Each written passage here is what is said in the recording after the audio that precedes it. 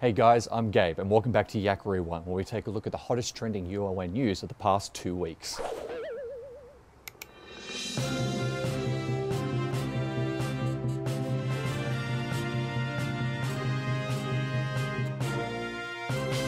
The University of Newcastle has just become the home to the largest soil research centre here in Australia. The Cooperative Research Centre for High Performance Soils, the Soil CRC, is a $164 million collaboration between 39 partners, including universities, state government agencies, farmer groups, and industry partners, and had its official launch at UON on August 2nd. But why pour all this time and money into researching soil, you might ask? Without healthy soil, we wouldn't be able to grow plants for food, both for us and for livestock to eat. And don't forget that trees also produce oxygen, and without soil they wouldn't be able to grow. Also, soil helps to act as a drainage system to prevent floods when it rains. Also, this drainage system acts as a filter that helps to detoxify water of pollutants. Also, microorganisms in soil help to convert toxic compounds within soil into nutrients for plants and help to decompose organic waste.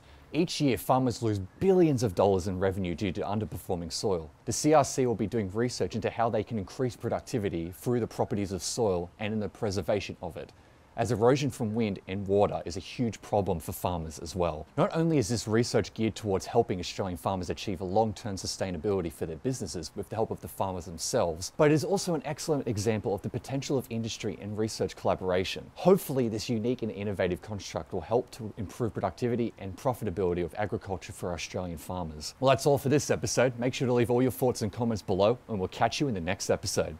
See ya.